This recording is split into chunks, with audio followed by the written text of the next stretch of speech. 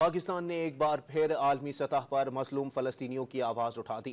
Riyadh में दूसरे अरब Islamic सरबराह इजलास में खिताब करते हुए नायब वज़ीर आज़म इसहाक डार ने गज़ा की सूरतहाल पर शदीद इजहार तशवीश किया। निशानदही की कि इसराइल गज़ा में तमाम आलमी कवानीन को बालाए ताक रख रहा है। सहूनी फोर्सेस की मासूम फ़लस्तीनियों के खिलाफ बर्बरियत जारी है। मुस्लिम ममालिक पर इसराइली हमलों की पाकिस्तान शदीद मजम्मत करता है। After more than a year, the situation in the Middle East has worsened even before. Israel has been contravening all international norms and laws with impunity.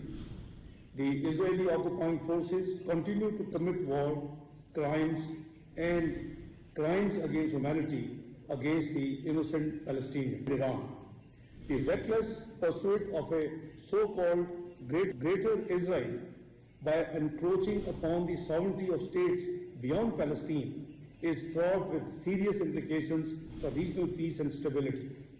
Pakistan strongly condemns Israel's military strikes against these brotherly countries, which are a blatant violation of the UN Charter and the international law.